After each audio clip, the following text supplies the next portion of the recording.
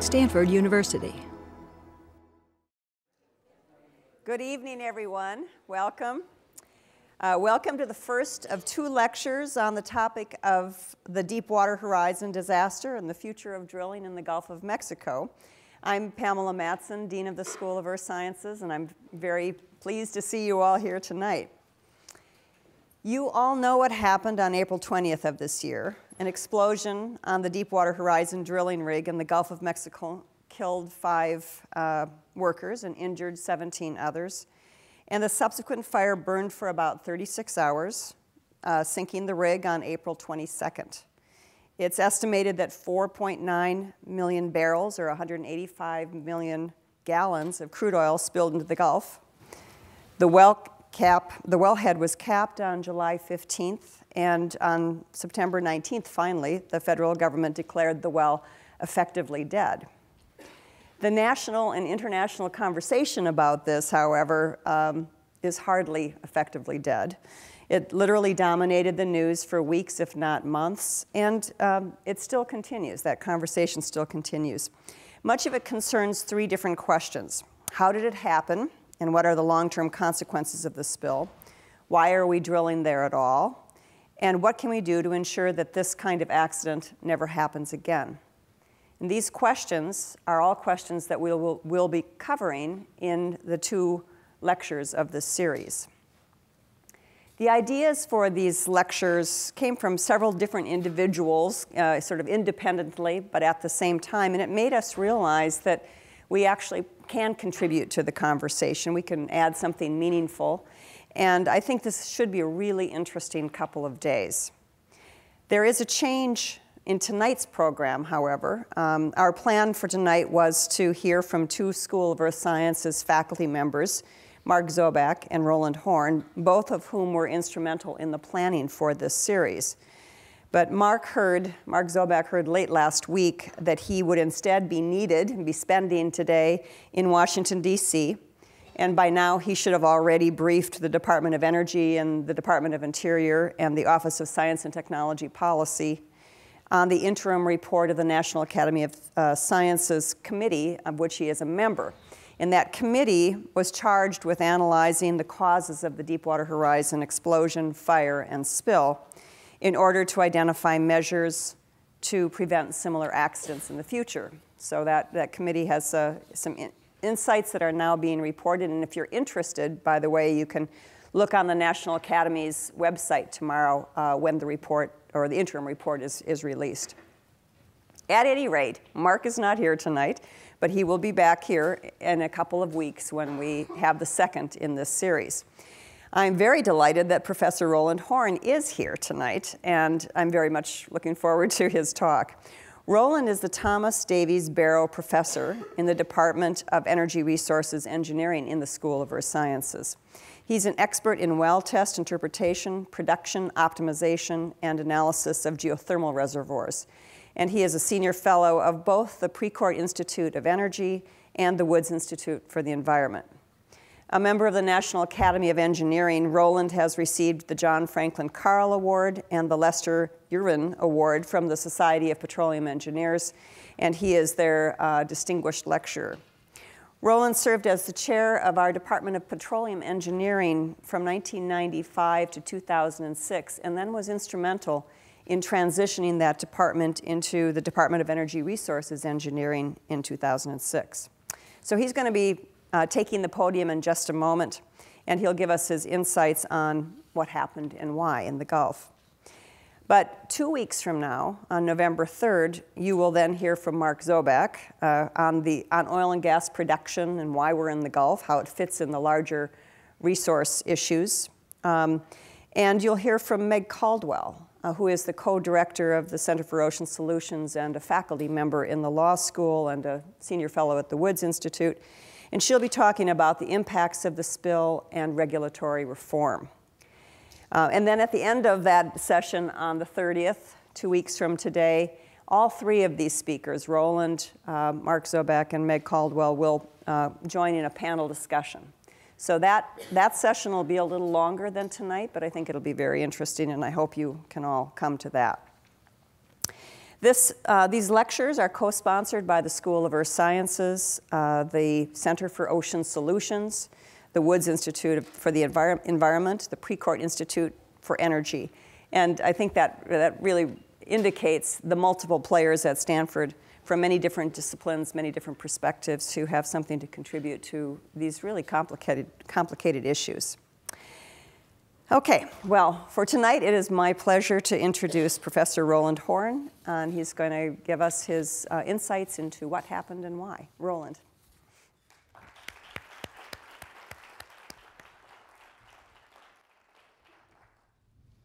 Thank you, Pam, and thanks to all of you for coming. As you've heard, this three-part collection of lectures includes technical issues, people issues, and regulatory issues. Tonight, you get the technical issues. As you've heard, I'm a petroleum engineer, and if you like to think of it, that represents my bias. But anyway, you begin by knowing what my bias is. I'm going to be talking about the engineering aspects of the accident in an attempt to clarify what actually happened on April 20th. Why do we want to do that? The reasons, I'm sure, is the same for all of you. This is a catastrophe of immense proportion, and it's difficult to get your head around exactly what happened and what the consequences of it may ultimately be. And therefore, forward-looking people, as I'm sure we all are, would like to know exactly what this all means. It's clear that things will need to change in the development of oil and gas in the Deepwater Gulf of Mexico. However, those changes need to be made based upon intelligent interpretation of actual facts, not people's jumping to conclusions or emotive responses. We should do this based upon a full understanding of what happens. We don't want this to ever happen again. And therefore, we first have to understand exactly what was it that happened that we need to prevent. Now, I'm certain there are going to be a great many lawsuits passing back and forth with, as a consequence of the Deepwater Horizon incident. And I would be very happy not to be the target of one. And therefore, I'm going to state clearly here, I was not aboard the Deepwater Horizon. I don't know anybody who was. And therefore, what you will hear from me is an interpretation, not necessarily the collection of the facts. This is based upon a quite considerable series of sources that you see listed here. I'll talk about them momentarily. And I have been through them all during the summer and up till today. This is my interpretation of these individual collections. There have been several investigations. The House Energy and Environment Subcommittee conducted one in June, and a very significant one is taking place even till today, the joint investigation by the United States Coast Guard and the Bureau of Ocean Energy Management that used to be the MMS. They are still in process now. There are literally thousands of pages of testimony that took place in that investigation up to this point, which is very revealing as to actually who did what and what they saw and what was happening where. BP has done its own investigation, which they published on September 8th. Their investigation report is available on the web, and I have read it, and you'll see quite a number of diagrams which I shamelessly stole from them in that report tonight, because they're revealing in showing what happened. Halliburton also issued a report, or at least a PowerPoint presentation refuting actually some of what was in BP's report. I'll show you some of that as well. And then, as you heard from Pam a few minutes ago, the National Academy of Engineering has an investigation which is issuing today its first interim report, and it will issue a full report next June. Several individual groups made presentations to that committee. Mark Zobak is on it, and I will show you some of the things that they did too. In addition to that, there's quite a number of issues that were associated with the spill, particularly the well testing, the pressure transits, things like that, which I was personally asked about by the government committees that were considering the actual recovery of the situation. So some of those were personal communications. So tonight I've broken my talk into 4 principal parts. I'm going to take a few minutes right at the beginning to address some of the issues so that you can all understand what comes later. I'm not going to talk first of all about the spill itself, but I'm going to talk about the technology and the mechanisms by which deep water drilling takes place to emphasize some of the differences between that situation and what takes place, for example, in a land rig. I'm going to talk about some of the questionable issues that have been discussed in the press, in the TV, and also in the investigations that I mentioned previously. There is many of them. I'm going to talk about a small number, and then I'm going to talk about a still smaller number, the 4 principal events, if you like, which ultimately caused the Gulf spill to happen. That's our section 3. And finally, I'll end up with some discussion about how we might do this better. So let's talk first of all about how deep water drilling is conducted and how it differs from drilling onshore. And I want to draw attention to a number of things, some of which I'll go to in a bit more detail. The principal difference between onshore and offshore drilling is that when you are drilling onshore, you have control of the wellhead directly under the rig. Now, we're going to talk a lot today about the blowout preventer, BOP. The BOP sits on top of the well. If we're drilling a well on land, it's sitting at the surface of the ground. The drilling rig straddles over it, and they're in direct connection from one to another. When you're drilling offshore, that's not the case. The blowout preventer is still attached to the top of the well, but it's at the bottom of the ocean. In the case of the Deepwater Horizon, it was 5,000 feet below the rig. Between the two is a pipe known as the riser, which allows for the mud circulation down to the blowout preventer, allows for the drill pipe and the casing and everything to go through. The important thing to comprehend, and this is really something I like to emphasize very strongly in my talk tonight, the thing that you have to understand about the riser is it provides no mechanism whatsoever of control at the surface where it is attached to the vessel. All of the control of the well takes place at the blowout preventer. And between the two is 5,000 feet, in this case, of open pipe. What that means is that if the blowout preventer or the crew who are managing the well for any reason whatsoever allow hydrocarbons to enter the riser, then they're coming to the rig. There is no way to prevent it after the hydrocarbons enter the riser. Secondly, dynamic positioning of the vessel. In such deep water, the vessel basically has to keep itself in position all of the time with some fairly exotic technology. It can be done in a couple of different ways.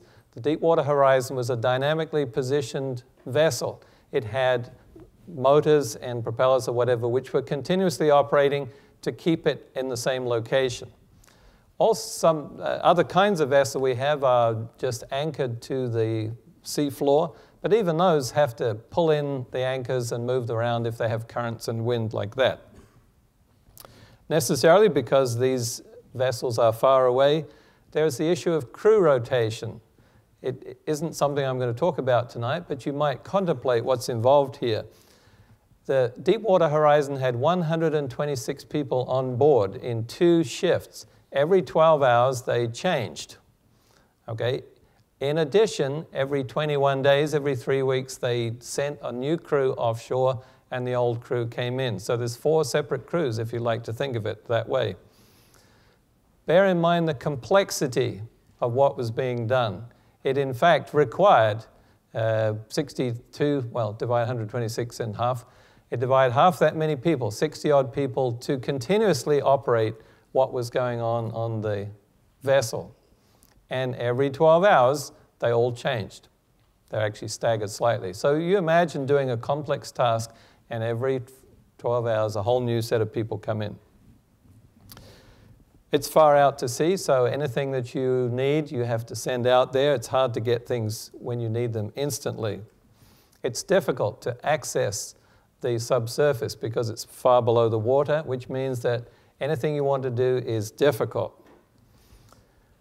Involved in the process of drilling are multiple companies. I see that some of you here are old enough to remember the Apollo program. You remember NASA, you know, when you're launching Apollo 11 or whatever, you've got, you know, Capcom, go, navigation, go, life support, go. And you see those people on television, one's got McDonnell Douglas on the back, and one's got Boeing on his back, one's got IBM on his back. That's what drilling a deep water well is like. There's a cementing company, there's a mud company, there's a tubulars company, there's a logging company, there's a drilling company, and there's an oil company, and lots of other companies too. All of them have their own people there on the rig. They're all doing their part of the job, and they all have to coordinate collectively at the same time. And finally, it's really expensive. The Deepwater Horizon was costing about $600,000 per day. Anything that was done is going to cost a lot of money. Any delay is going to cost a lot of money. That has to affect the way people work. Let's talk about the blowout prevention, the blowout preventer separation from the rig again. Comprehend exactly the issue of the riser. The riser is a pipe which is about this big. It's 5,000 feet long. Okay, from where you're sitting today, if you go down Palm Drive, we may be at the wellhead. The blowout preventer is just on El Camino. That's how far away it is. Imagine how much fluid is contained in that volume. Once you get fluids into that, they're coming at you. You can't prevent it. The well itself was an additional 13,000 feet. Having reached El Camino, you turn right and you go down south. You don't reach the bottom of the well until you hit San Antonio Road. Okay, that's a very large amount of tubulars, fluid volumes, etc., between you and the bottom of the well. Secondly, I want to talk in a little more detail about the dynamic positioning. You'll understand here you're looking at two vessels. This is the drilling rig, and it's riding on the second vessel. This is how they're delivered. This is not the Deepwater Horizon. This is the Deepwater Nautilus, which is its sister ship. It's basically identical, except the Nautilus is an anchored vessel, whereas the Deepwater Horizon was a dynamically positioned vessel. So it has on its pontoons thrusters, which keep it moving backwards and forwards to stay in one position over the well. The important thing about either kind of vessel, but most importantly for the Deepwater Horizon, which was a dynamic position variable, if you lose power, you're in serious trouble because those thrusters have to have power all of the time. If you lose power on the vessel, then you lose your ability to stay on station, and something bad is able to happen. In the case where you have a power failure, or it can also happen that the thrusters have insufficient capacity, for example, to go against a current, like a hurricane. Hurricanes a lot in the Gulf of Mexico. Then you've got to let go quickly. You're attached to the wellhead at the blowout preventer. This is what it looks like. We'll talk about it several times tonight. The blowout preventer has two parts. This lower part here is the blowout preventer itself. The top part is the MLRP, the lower marine riser package. This is attached to the riser. This is attached to the wellhead. If you want to let go of the wellhead, you actually separate the two at this particular junction right here. So you have a mechanism which separates the MLRP from the blowout preventer, and then the ship can drift away, right? Well, not quite, because you've got to remember the drill pipe is inside. The drill pipe goes down the riser and all the way down into the wellbore. The vessel cannot drift away unless you have a way to separate the drill pipe as well. How do you do that? You cut it off. And right here is a particular important device, again, is very significant to the Deepwater Horizon accident, called the blind shear ram. And the blind shear ram is a component of the blowout preventer which cuts through the pipe and also, at the same time, blocks the top of the well. It's like a pair of steel gates, cuts the pipe and closes over the top of the well, then allows nothing further to come out of the pipe. Finally, the remote location of the seafloor, 1 mile below the water, will never be touched by a human hand. Everything which is done on the seafloor has to be done by remotely operated vehicles like this one here. They don't have a person inside them, they're actually controlled from the surface. They play a part in this story too. All right, my second topic. A series of questionable issues. These are all the things that you heard about on television. And when we were preparing for this talk, this is a list which I discussed with Meg and Mark. I refer to as a sequence of yellow lights. If you're driving, again, on El Camino and the light turns yellow, you have to make a decision. These are decisions which needed to be made in the process of drilling this well. And there was a lot of assumptions made in the press about whether risks were being taken, whether safety was being compromised, all of those things. These are the kind of decisions that you take every day. If you're driving along the road, the traffic light turns yellow. Are you going to hit the brake or are you going to hit the gas?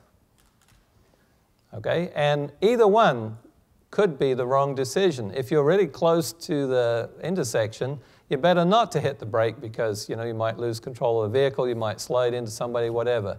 Better to hit the gas.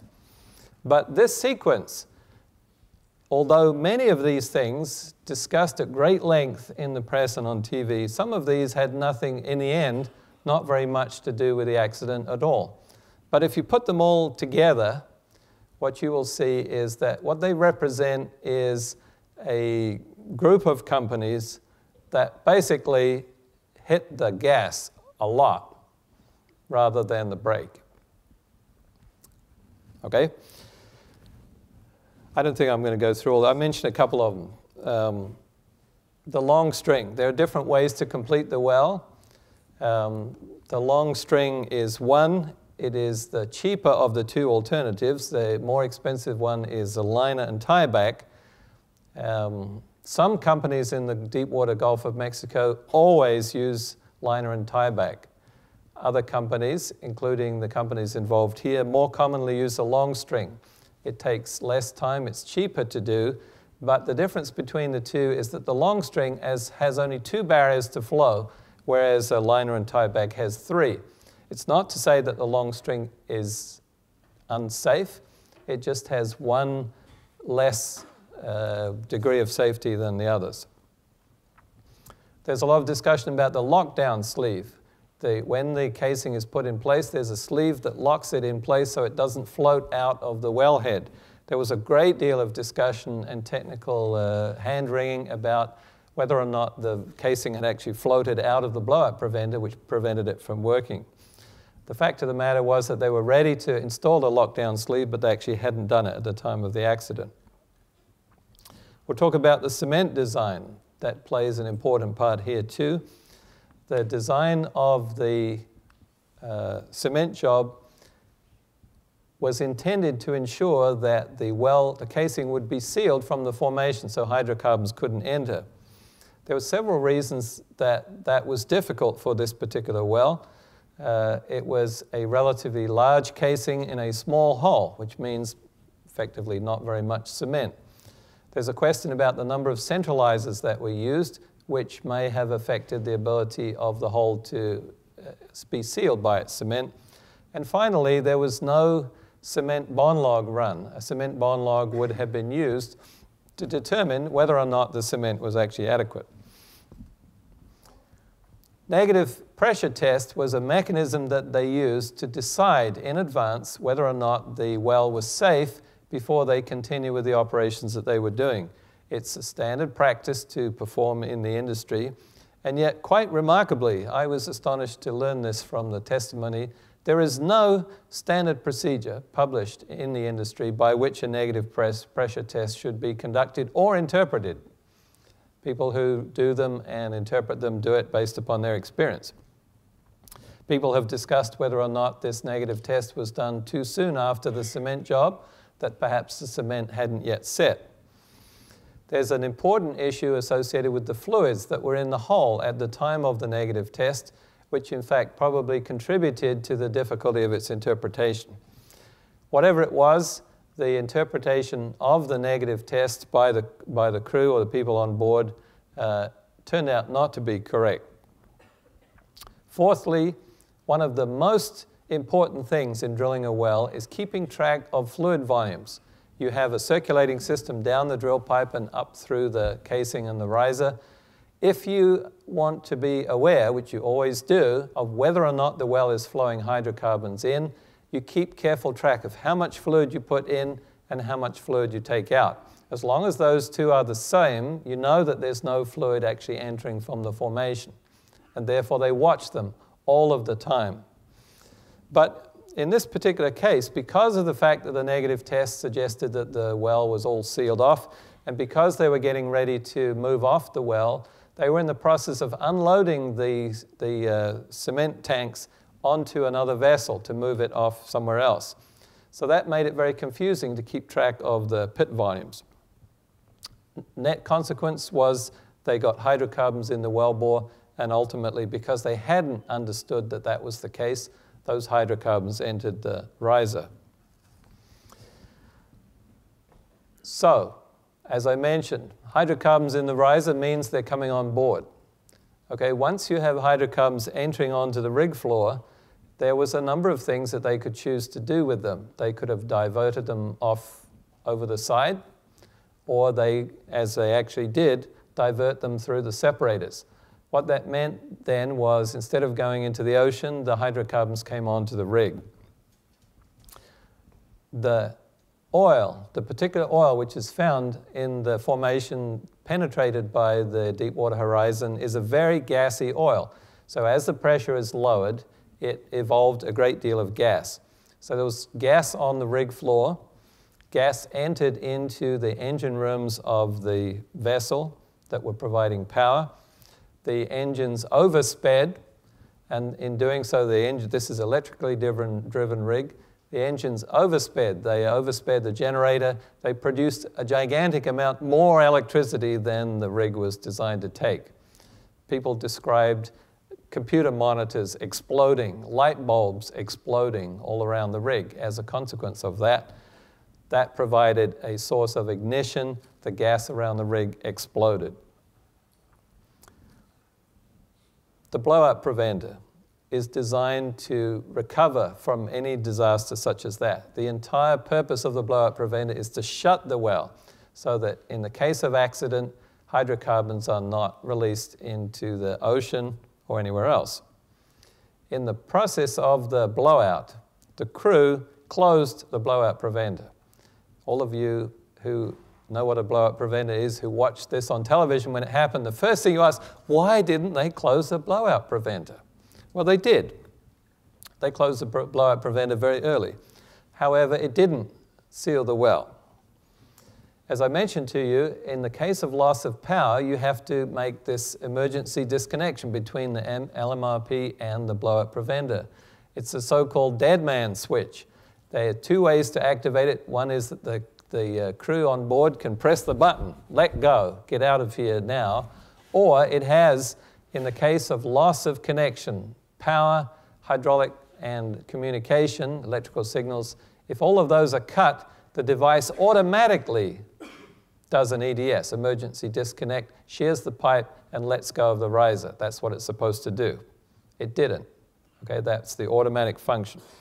And then finally, even then, there was another line of recovery. The blowout preventer itself could be activated by the ROV, the submersible, the little submarines. They had those ROVs in the water within 12 hours of the accident. It wasn't the Deepwater Horizon's ROV, but they brought in another one, and they attempted to activate the blowout preventer to close the well. That didn't work either.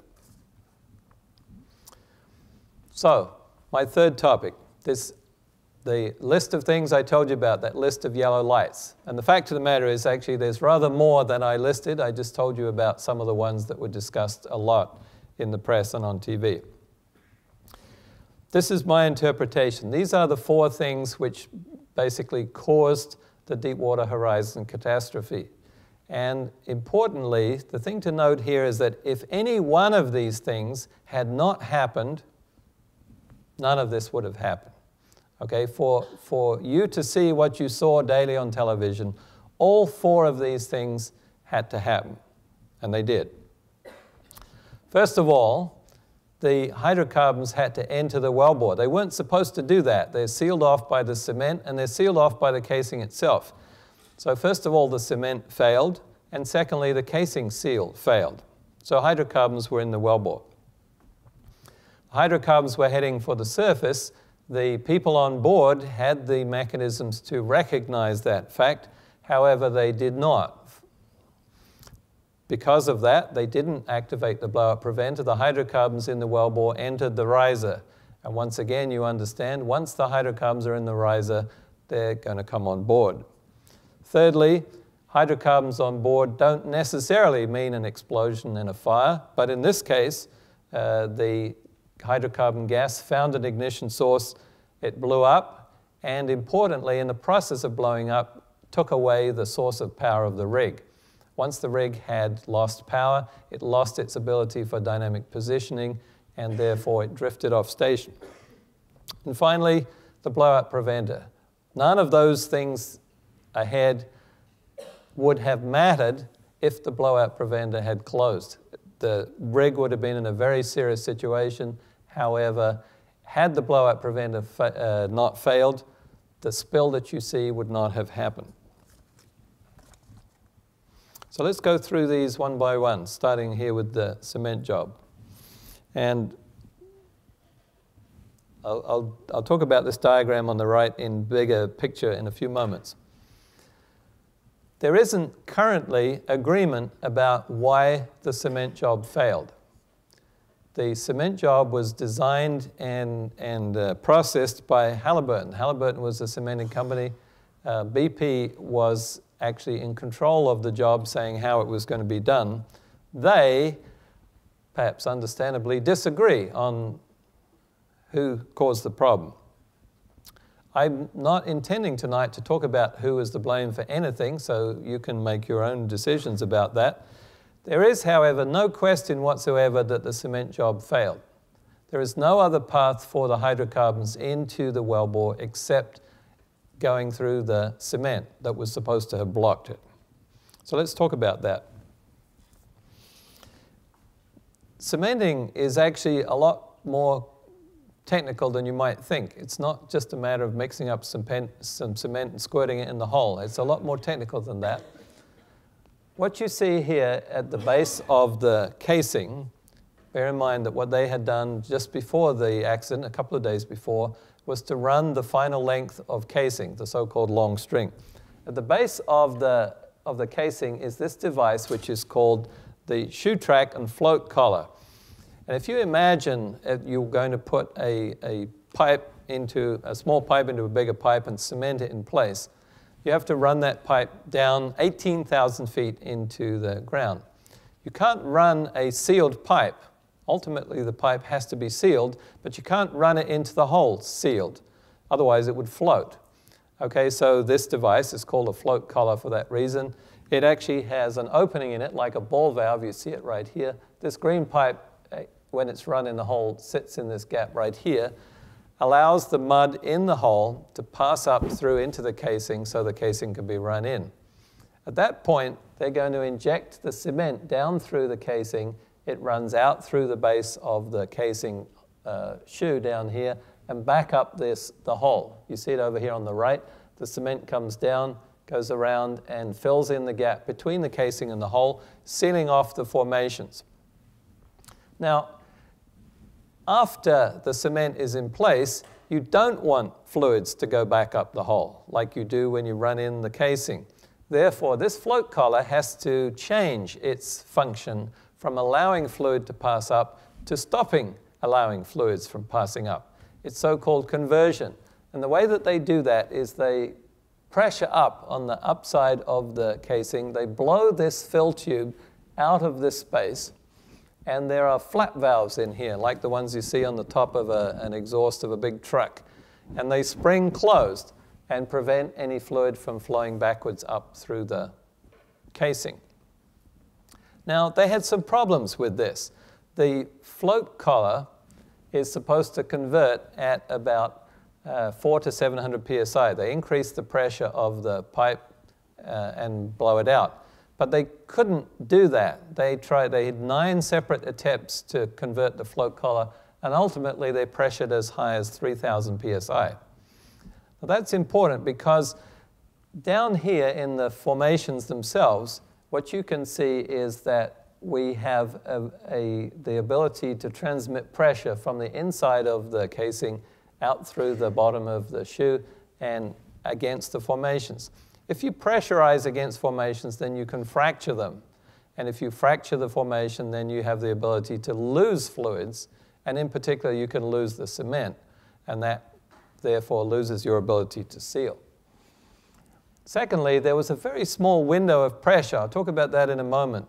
This was a very delicately designed cement job. If you have a very high gradient of pressure caused by heavy cement, you can actually fracture the formation simply by the hydrostatic pressure of the cement itself. So they had to use light cement. And in order to do that, they nitrified the cement. They basically foamed it with nitrogen to lower its density so it wouldn't exceed the fracture pressure of the formation. And nitrified cement is it's a high-tech operation, if you like to think of it as such. It isn't very commonly applied at these kind of depths in the Gulf of Mexico, although importantly, it has been. This wasn't the first time anybody had done this, but it's the kind of thing that you might imagine is a possible source of problem. In fact, one of the two parties insists that it was, the other ones insist that it wasn't. The well itself had lost circulation zones already during the construction, during the drilling. They had been losing fluids earlier in the process. There was the potential that the cement wouldn't go into place, could be lost into the formation. And there's finally the issue about the centralizers. And let me talk about that in a moment. And ultimately, whether or not the cement job was good, a common procedure to evaluate whether or not you have a good cement job is to run a log, a measurement, which determines whether or not it's been completed successfully. In this particular case, the logging crew to run the cement bond log was on board with their devices, and they were released and sent ashore without the cement log being done. They chose not to do it. Okay, let me just talk briefly about the pressure windows. I mentioned this is the reason why they used nitrified cement, which is or was kind of a delicate solution. One of the characteristics of the deepwater Gulf of Mexico is that the fluid pressures in the formations are extremely high. And as we go down into the earth, they increase, perhaps like hydrostatic or somewhat less than that. We have two pressures. We have the pressure of the rock and we have the pressure of the fluids inside of the rock. Okay, it's the pressure of the fluids that are high in the Gulf of Mexico, so-called geopressure. What that means is that you have to have a sufficient pressure inside of the wellbore to hold back those reservoir fluids, the hydrocarbons. But the rock pressure isn't very high, and that means if you push too hard on the rock, you are going to fracture it and have a problem. The window between those two pressures is extremely small in the Gulf of Mexico in general, which means the margin for error in the weight of the cement which gets injected is very small. Okay, now this is a slide which I took from the Halliburton presentation. I changed the words very slightly because they're accusing somebody else, and I took the name of the person they were accusing out. We're interested here only in the technical issues. There's the issue of the centralizers.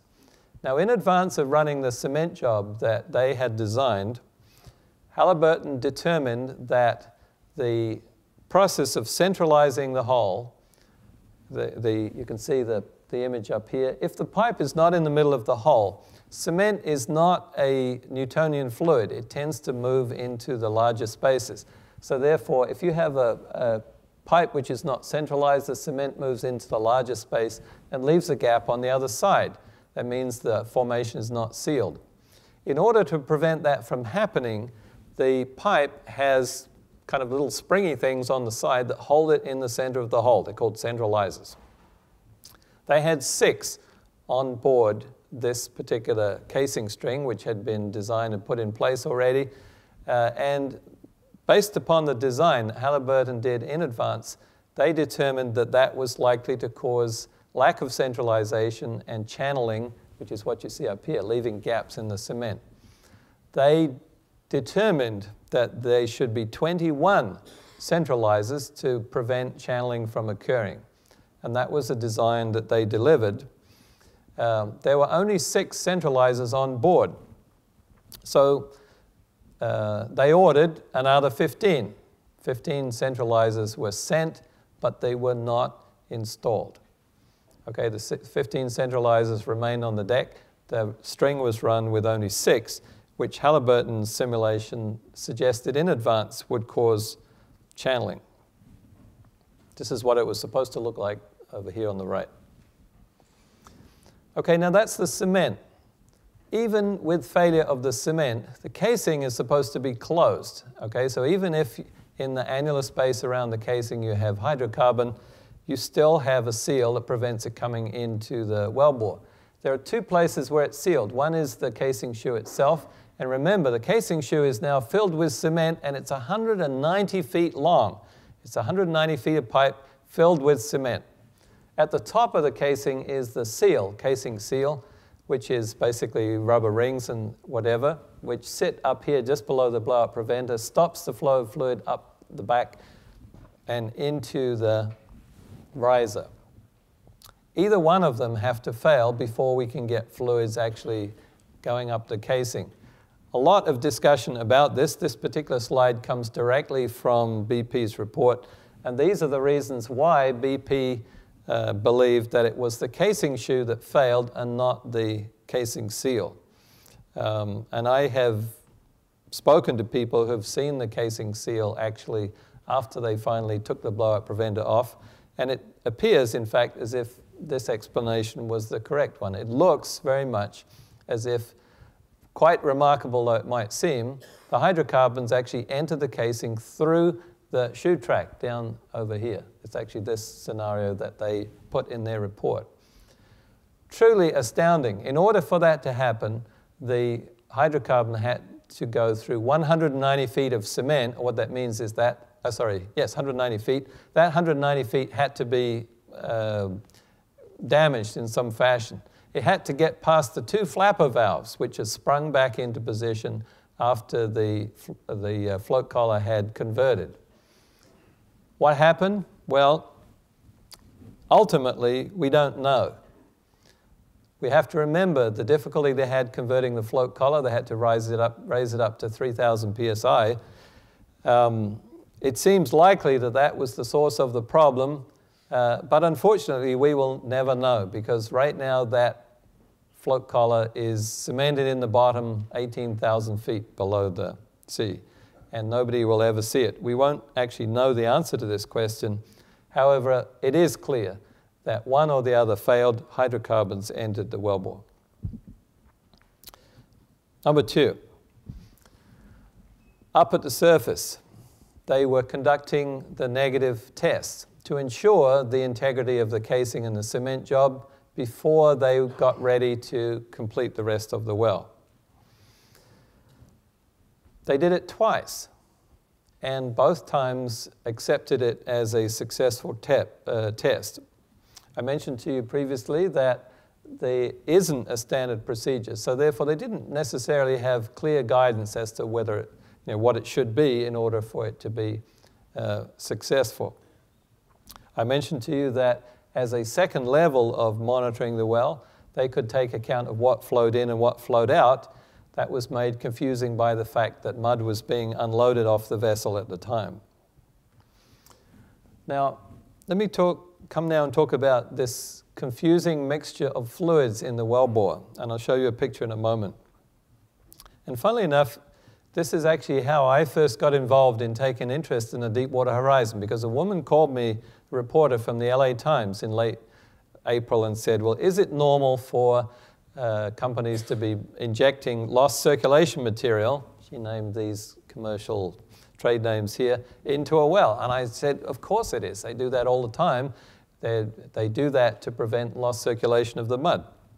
However, I subsequently was astonished to learn that that isn't what they were doing with this lost circulation material.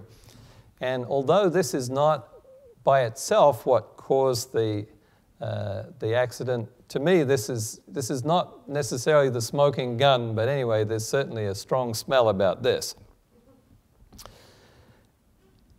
After they finished the negative test, they moved on to the next stage of the job, which was to circulate the mud out of the hull. They displaced the mud out of the hull with water so they could get ready to disconnect the riser and sail away. They can't disconnect the riser when it's full of mud, otherwise all the mud goes into the ocean.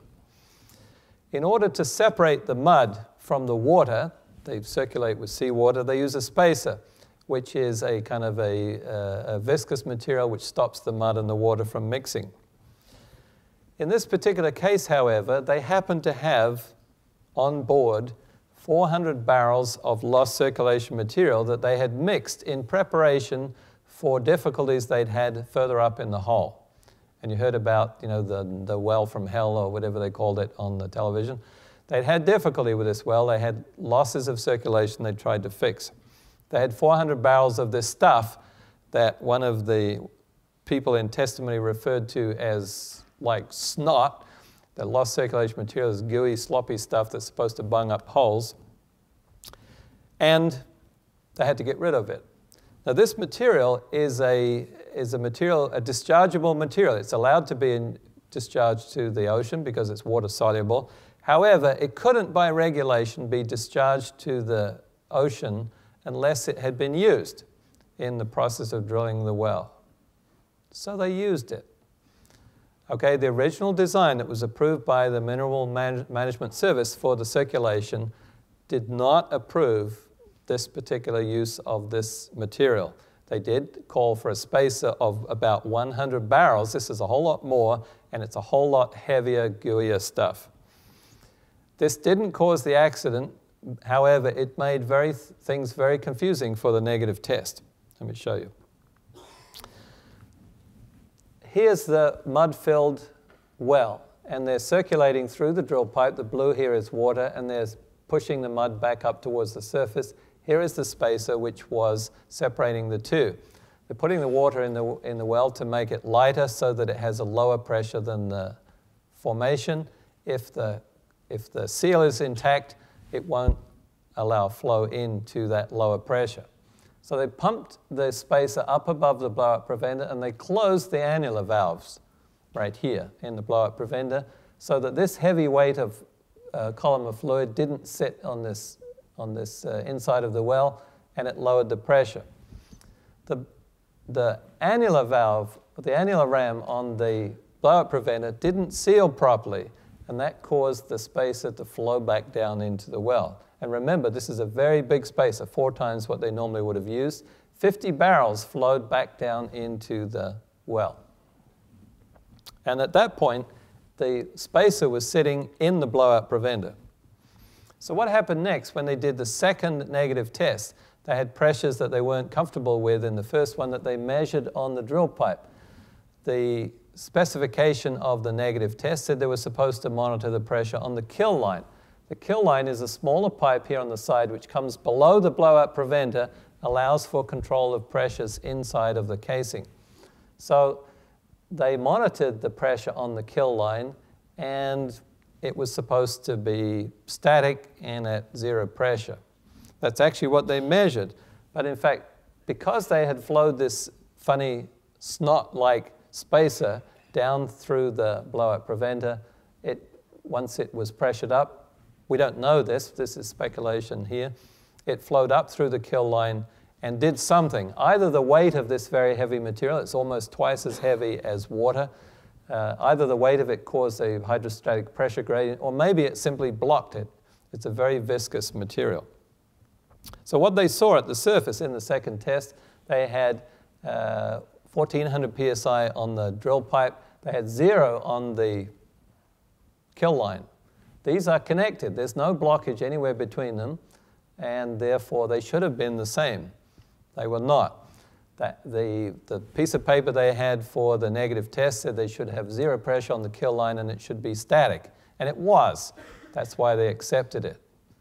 but you can recognize from here this disparity between the pressures was a very significant uncertainty that, you know, should have at the time, in fact was at the time, be called into question.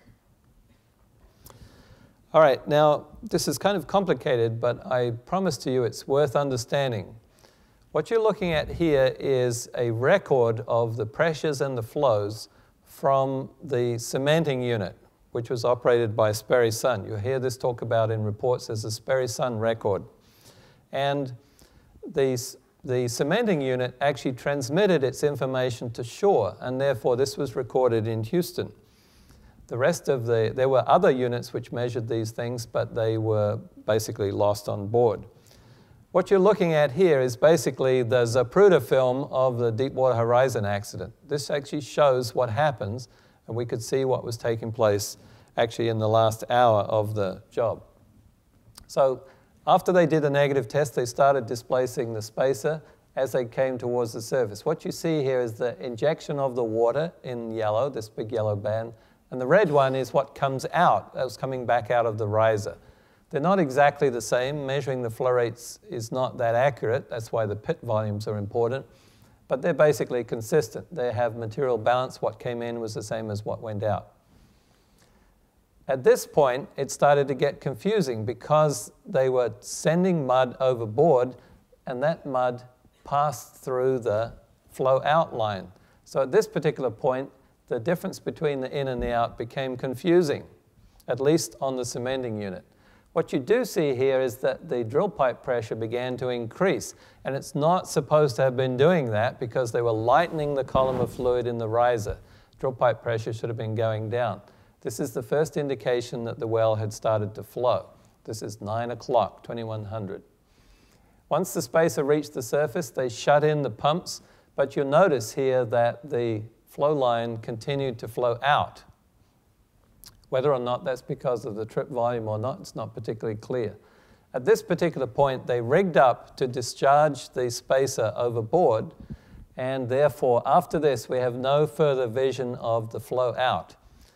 That's not what the driller saw. This is what the cementing unit saw because the diversion was between the two. The driller could see the flow out, but we cannot because it's not recorded here.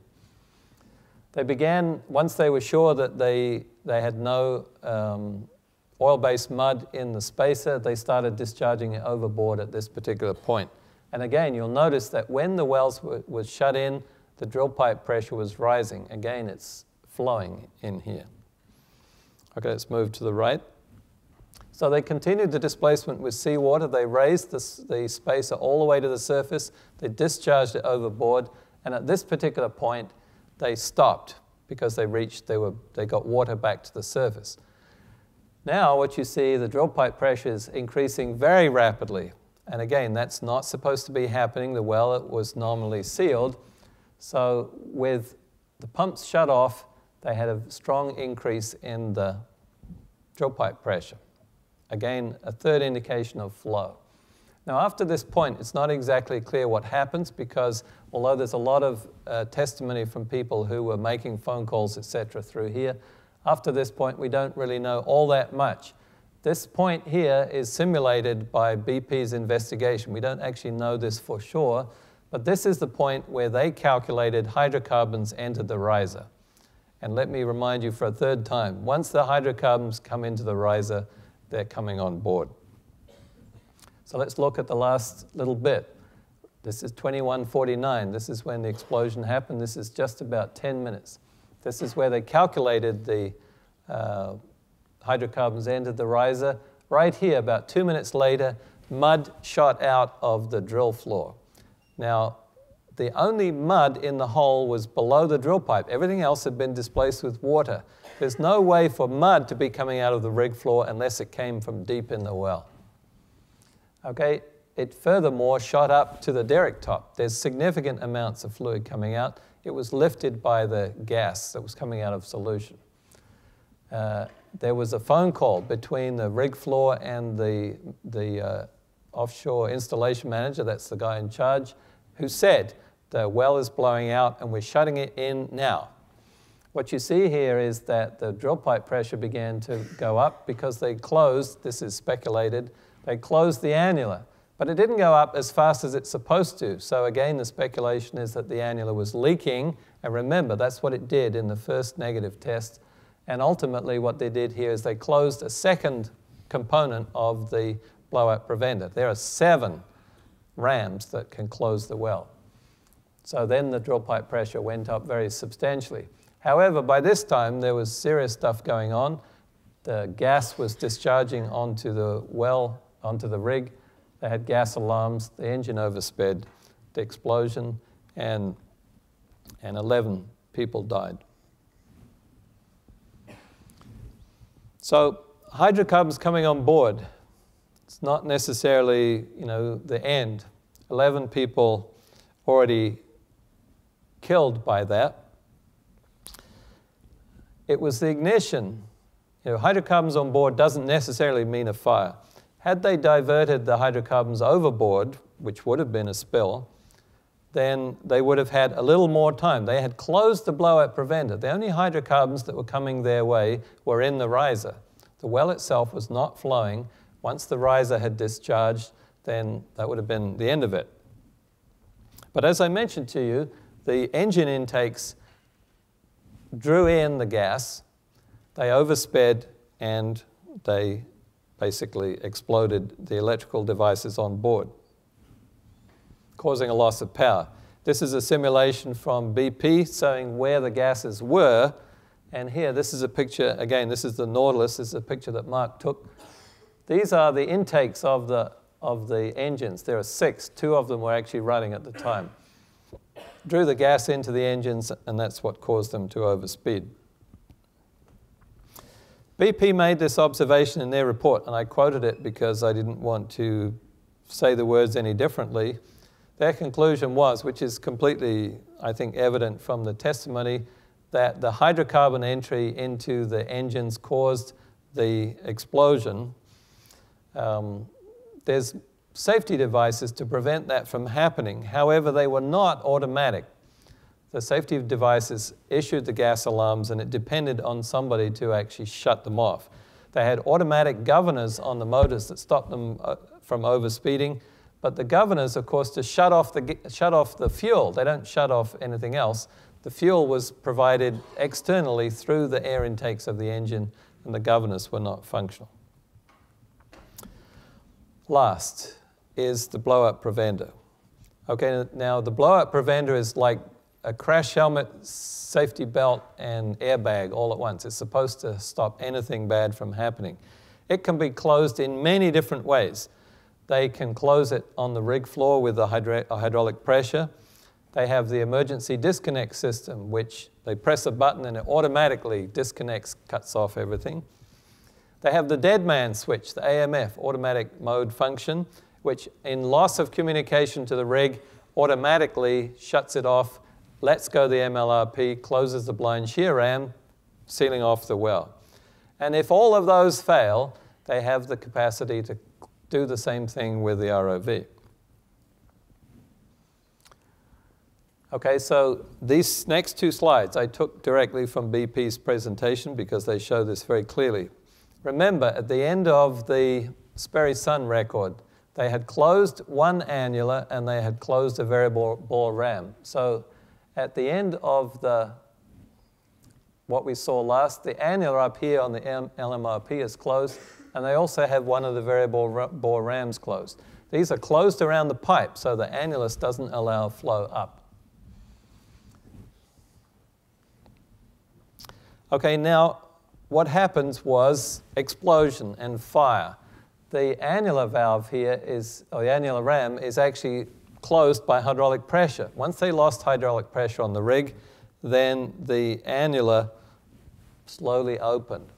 Okay, no problem. They still had a variable bore ram, which was closed right here. So the well is sealed at this point. Now, remember that the vessel is dynamically positioned and it has lost power. And it's subject to the current and the wind. It drifted off station. It's connected still here to this wellhead. So what happens, it was 5,000 feet up, it drifted 500 feet off station. What happened then is that the drill pipe actually is pulled up through the blowout preventer. The drill pipe has wider sections called the tool joints where they're screwed together. Pulled the tool joint through the variable bore ram, forced it open. Now the well is open to flow. Okay, and it continues then to fill the riser and go up to the rig. Okay, so this is the condition they were in when they abandoned the vessel. So after that, now they head down there with the ROVs. The ROVs attempted to do a couple of things. The first thing they wanted to do here was to cut this pin. This is a non-electronic device that simply, when they lift off the MLRP, it pulls out this pin, causes the blind shear ram to close. So they wanted to simulate that. They cut it with a grinder with the ROV. So they sheared that off.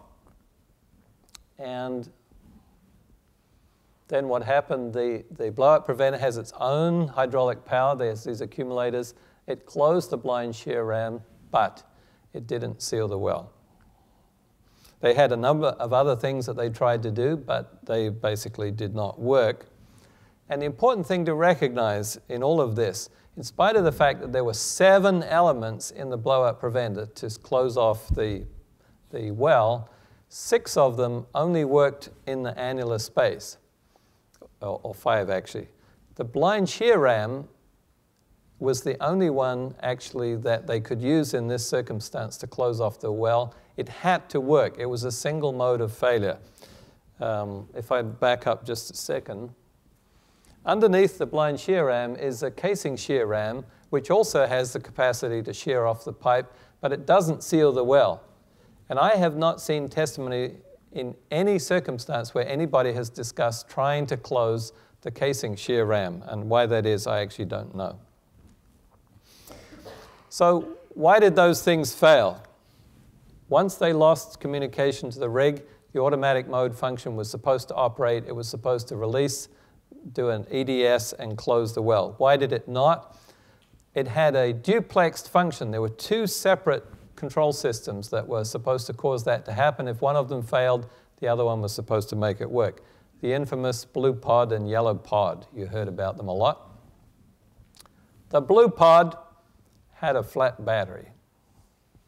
It couldn't function the devices. The yellow pod had a good battery, although one of them was not so good, but one of the solenoid valves used to close the blind shear ram was not functioning. They activated it. Once they got it back to the surface, it did not work. So neither of the 2 pods was actually capable of operating the blind shear ram. How about the ROVs? The ROVs have robot-friendly knobs on them that they can turn them, from inside of the vessel. They can attach to the blowout preventer and provide hydraulic pressure and activate the rams using pressure from external to the blowout preventer. They didn't work because there were hydraulic leaks on the blowout preventer. And the reason this picture is green is because they pumped green hydraulic fluid into the blowout preventer, and what you see is that the green fluid completely surrounded it. So basically they had no capacity to operate the rams from the ROV. Why they did, once they cut the auto shear pin, why did the blind shear ram not cut the pipe? Well, it turns out that the blind shear ram only has the capacity to cut drill pipe. It can't cut anything bigger than a drill pipe. It can't cut a casing, and it can't cut a tool joint. So when a well is normally drilled, they call it spacing the pipe. They always space the pipe so the tool joints are not through the blowout preventer, otherwise they wouldn't be able to close them. This was in a completely uncontrolled situation. They don't know what was actually in the blind shear ram when they tried to close it. They will find out, I guess, quite soon. What do we learn from this? How do we imagine doing things better? There's several people involved. The Bureau of Ocean Energy Management used to be MMS, that's the government. There's the US Coast Guard, which is in charge of vessels offshore. American Petroleum Institute is an industry body, if you like. There's the flag state. the Deepwater Horizon was registered in the Republic of the Marshall Islands, and in principle was not an American vessel at all. Republic of the Marshall Islands, that has an office in Virginia, actually registers and certifies the vessel. BOEM, well, these are their suggestions. They made these suggestions to the National Academy investigation. You know, they're going to post safety alerts on their website. They do have some substantial suggestions in here. One of them is that the cementing program should be certified by a registered professional engineer. Well, you know, that's a good idea. However, importantly here, the cementing program was, in fact, seemingly adequately designed, but it wasn't actually installed the way that it was been designed. And finally, they're going to take a lot more care in examining the blowout preventers. The API, the industry group, has a lot more substantive suggestions what they're going to do. I won't go through these one by one, but some of these that you can see we've actually talked about tonight. They insist that the lock ring on the casing should be installed as soon as the casing goes in. There should be 2 independent barriers to flow. The negative test should be run in a specified manner. The blowout preventers should be closed when they're circulating underbalanced fluid columns. That isn't what was happening here. They can circulate without having to keep the blowout preventers open. They can circulate through the kill line and the boost line. Last one here is an important one. Make sure that whatever in the bore of the blind shear ram is something that's actually shearable. And again, I remind you that underneath the blind shear ram is a second ram which can shear anything that's in the pipe, whether it's a tool joint, casing, or whatever. Why that was not used here is not clear at all. Test the blowout preventer before it's put on the ocean bottom, and continue to test it when it sits on the ocean bottom. Make sure that the ROV has sufficient hydraulic power to actually operate the rams. They couldn't do that when they first went up to this well of the ROVs. They had to bring in extra accumulators to try to operate the rams. One of the strangest ones right here, this is a little story. The ROV that they got on site the next morning, within remarkably 6 or 7 hours, had a receptacle not represented by API 17H. It had a 17D receptacle, and therefore it wasn't compatible with the ports on the BOP. They had to bring in converters to change to 17Hs. Okay, these are my suggestions based upon what we've been talking about tonight. This depended on a single device. That one blind shear ram had to work to prevent this accident from happening. Let's put another one on. Okay, this stack is 50 feet high. If you stand it in the corner, it will go all the way up to the ceiling. Stick another one on and have it independently activatable. In the case of an emergency, you can always close it. In Norway and in Brazil, they have a third mechanism to operate the emergency disconnect. It's like an audio clicker like you have on your TV. They can send a sonar signal in the water. They can do it from a vessel on the surface, which causes the activation of the emergency disconnect. Big difficulty they had in the Deepwater Horizon, they couldn't tell what the status of the blowout preventer was. They didn't know which rams were open and which ones were closed. It should surely be possible to make that visible in some sort of position indicator so that the ROVs can see it. We saw the Sperry Sun data just by chance because the cementing unit was still happened to be transmitting, but normally that was not the case, but it should be. It's like the, what do you call it, the black box on an airplane. We should have this information going ashore all the time so that whatever is happening can be seen everywhere. Final point. I promised you 4, but I've actually got 5. I'll stop in 2 minutes, I promise. Why don't we just give this all up? Why should we take the risk of all of this? Well, the point of the matter is that the Gulf of Mexico represents 30% of the US oil production currently. 80% of it is from deep water wells, like the one that the Deepwater Horizon was drilling. Therefore, 1/4 of all US oil production comes from deepwater oil fields. If we stop production from deepwater oil, remember that the US imports half of its oil, so deepwater oil production is 1/8 of our oil production. 1/8 of you have to stop driving if we are going to abandon the deepwater Gulf of Mexico. You can say, well, let's get the oil from somewhere else, get somewhere else in the world. The fact of the matter is there are lots of other places in the world which are now producing from deep water. West Africa, Brazil, and other places too. A lot of the new oil being discovered in the world is in deep water in other places. So if we have to do it, can we do it safely? In the last 10 years, there have been 8,500 wells drilled in the Gulf of Mexico, about 2,000 of them in deep water. So how many of those wells actually caused a major accident? Well, actually, there was one. And you'll notice I didn't say only one because I don't want to imply that one is just a small number. It shouldn't be one, even out of 2,000. It needs to be none out of 2,000. And what we need to learn from this accident is how to prevent this ever happening again. So with that, I'll conclude, and thank you very much.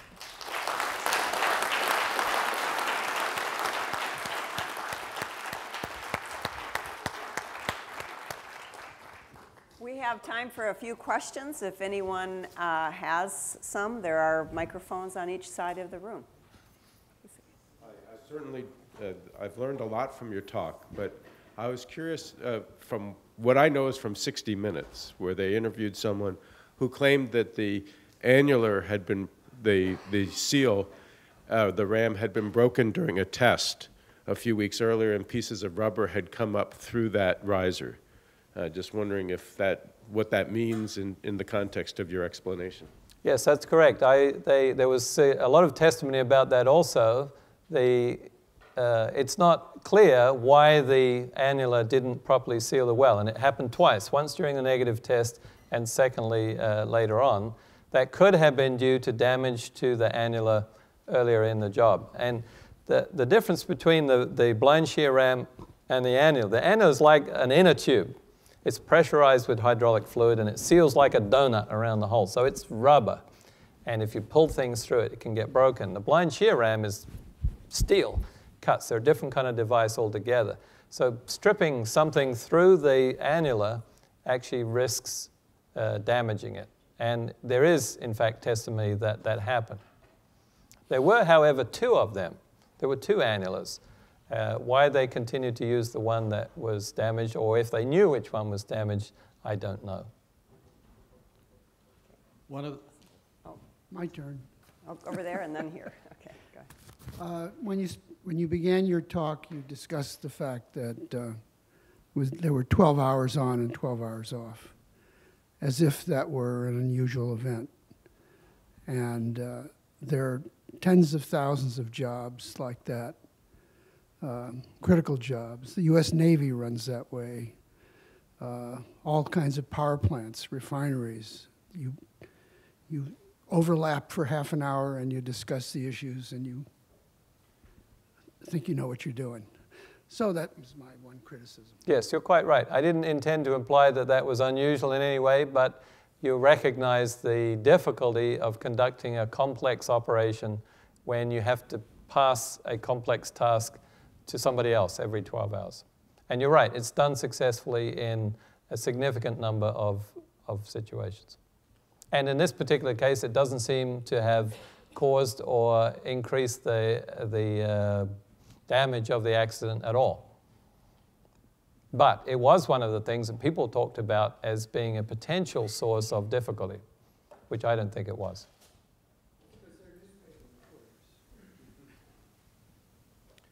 One of the things that you glossed over was the logging issue. You said that the logging team was sent home. Who made that decision to send them home? Well, I don't know who. I mean, somebody on board who was in charge of the job had a a decision tree diagram. And it's given in evidence. It's an exhibit on the website I showed you.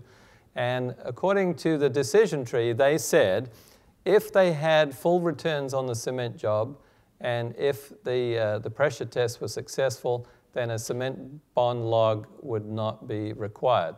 And based upon that decision, they sent them away. And they is BP, they is Halliburton, they is, who is they? The people in charge of the job. If you read the testimony, you'll see who it was. I'm not going to say it here. Oh, okay. My second question is this ram shear.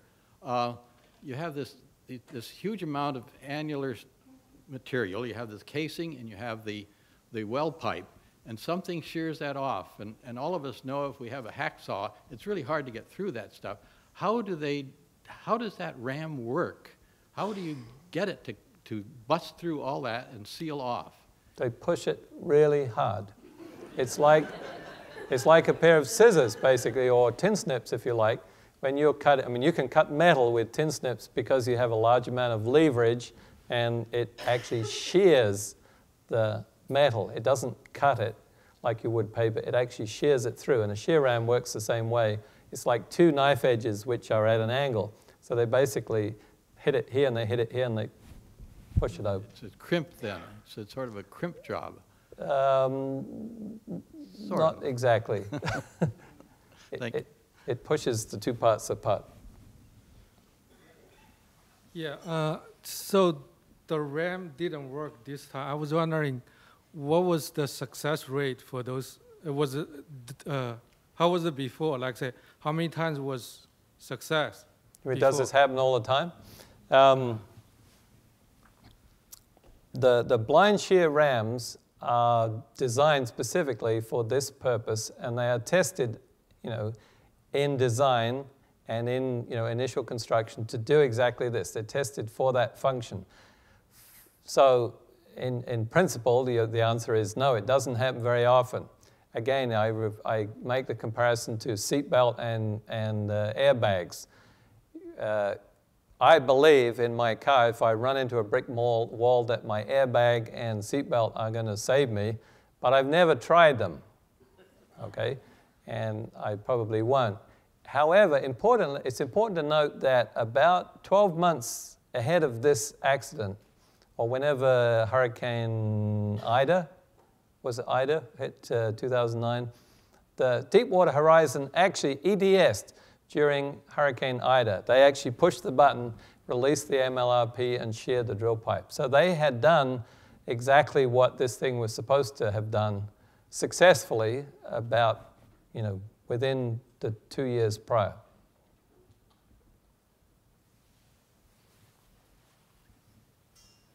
Other questions? Oh, there's two more here. This goes more to the overall issue of development out there in the Gulf or anywhere else, I guess, in the offshore. As I recall, it was said that the Santa Barbara Channel spill in 1979 involved hydraulic fracturing to the surface outside the well. Is that something that has been observed in the Gulf area, and are there means at hand of combating that? Yes, the Santa Barbara spill was actually rather different. It was sort of an equally horrible result, but the causes of it were quite different. In the case of the Santa Barbara spill, the well itself failed. So it was a casing failure after the well was in operation. In terms of fracturing of the surface formations that allow hydrocarbons to come to the surface, as I mentioned, the difference between the fracture gradient and the pore pressure in the Gulf is actually quite small. However, you've got to remember this is 13,000 feet below the seabed, unlike the Santa Barbara Channel, which is much, much shallower. So the kind of accident that happened in Santa Barbara is probably not very likely in the Gulf of Mexico. There are, I actually don't know, but I would say tens of thousands of operating wells in the Gulf of Mexico. Remember, it's 1/4 of our total oil production, largely with safety. Hurricane Katrina, There are 3,000 structures in the Gulf of Mexico. Hurricane Katrina wiped out 80 of them. How much oil was spilled? None. Yes? Okay, one more question. You said that 4 very unfortunate things happened in order for this to actually make the news, and if only 3 had happened, it would have been costly, but probably wouldn't have made the headlines. How often are there close calls, and is anybody monitoring that? I don't know the answer to the first question, but the answer to the second is that any time that there is an incident on a rig, it's required to be reported to the Mineral Management Services. So for example, the Deepwater Horizon reported 6 spills to the Mineral Management Services in the 12 months prior to the event, with a total of 10 gallons of oil put into the ocean. So they're required to report anything that goes overboard at any time. And we'll get back to that issue, I think, in a couple of weeks when Meg Caldwell speaks and Mark Zoback, and Roland will be back then. So join me in thanking. Thank you. For more, please visit us at stanford.edu.